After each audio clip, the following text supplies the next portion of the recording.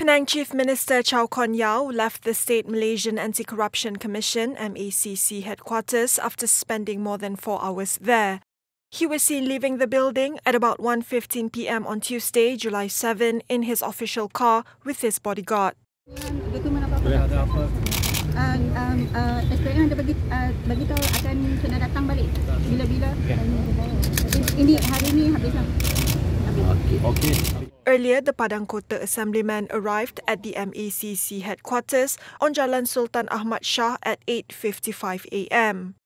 Prior to this, on Monday, 3 state executive councillors had their statements recorded by the MACC over the Penang undersea tunnel project. They were State Housing, Town, Country Planning and Local Government Committee Chairman Jagdeep Singh Dio, Women, Family Development and Gender Inclusiveness Committee Chairman Chong Ng, and Welfare, Caring Society and Environment Committee Chairman P. Boon Po.